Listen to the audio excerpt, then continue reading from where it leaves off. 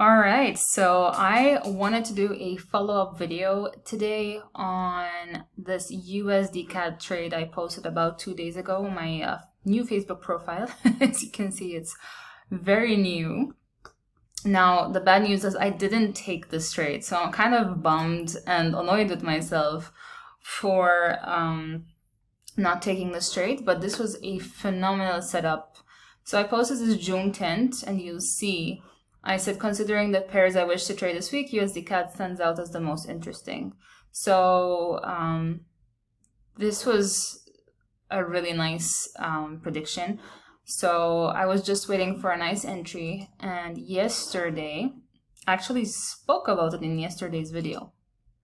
In the 45-minute time frame, we had literally a wick and an order block being created. So I would have literally entered here with a stop loss 2 pips above this order block, and it took obviously until today to kind of like do its thing, but after news it just like shot downwards, and it did a nice 1:4 from where I wanted to enter.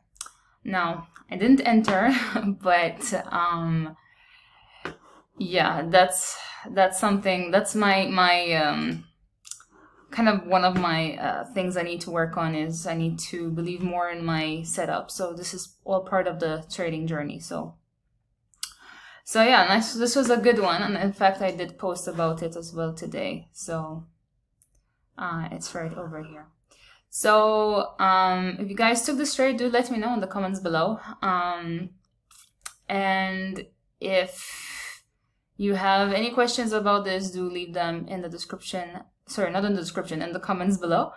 And yeah, I'm looking forward to share more setups. I'll keep searching this week to see if there's anything else. Actually, I'm gonna look at GU, because I was looking at GU for buys, and here we go. I was literally looking at it for buys, and obviously I didn't look for an entry, so technically speaking, yeah, technically speaking, I mean, I didn't really look for an entry on this. But it would be nice to see, like, probably here would have been a nice entry. And let's see if there is, like, yeah. Yeah, this was a nice one as well, but yeah, don't worry. What I'll do is I'll keep looking for setups. If there aren't any more this week, then I'll look for some fresh setups next week, and I'll post about them. I'll post, make a couple of videos again showing you guys what I'm looking at. So if you guys want to add me as a friend on my new Facebook profile, please do go ahead, add me as a friend.